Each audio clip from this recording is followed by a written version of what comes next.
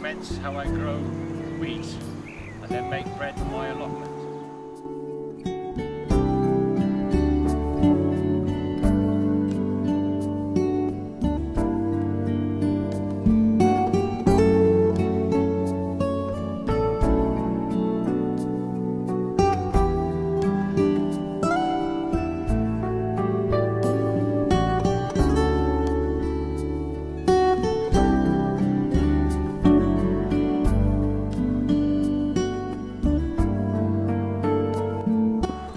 We are in the allotment. It's the third week in March and we're ready to plant the wheat now.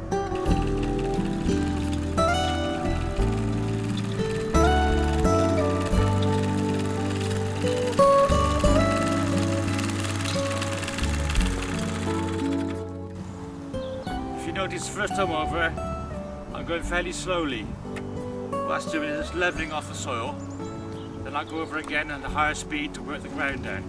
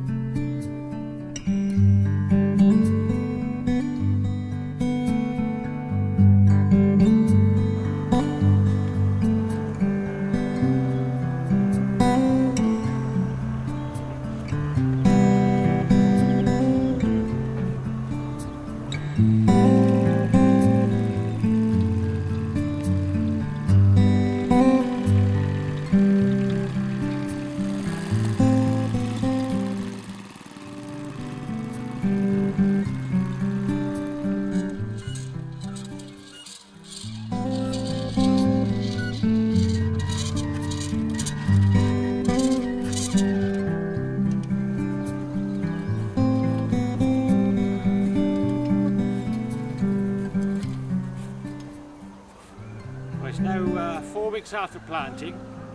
I'm doing the first weeding using a push hoe. That's this implement here. The best time to do this job is when the weeds are very small, and it's very easy to kill them. The weeds in the row are going to be shaded out by the crop itself, and I'll probably give it another 1 or 2 weedings between the rows, and then the crop will shade out any weeds in the row.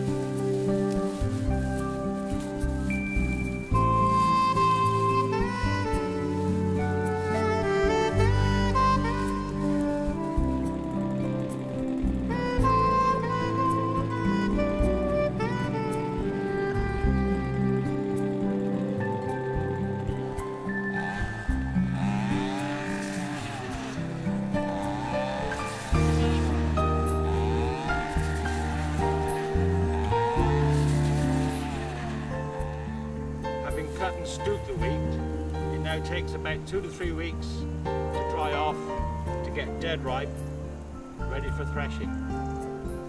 So I'll stack some of the wheat on the floor like this, and the rest of it I'll put on some beams and hang it from the beams, and that'll let the air flow through so that it can dry, ready for threshing.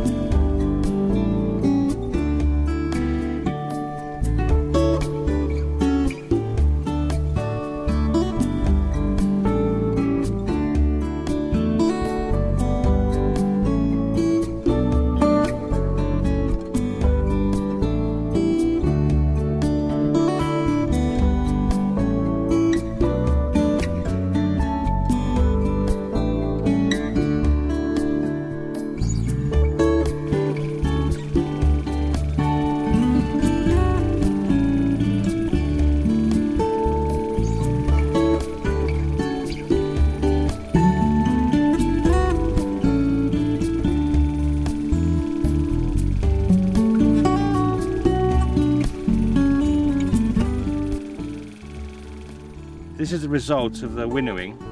If you notice, we still have some unthrashed heads, these little bits here. To get rid of those, there's a little trick where we move this back from side to side.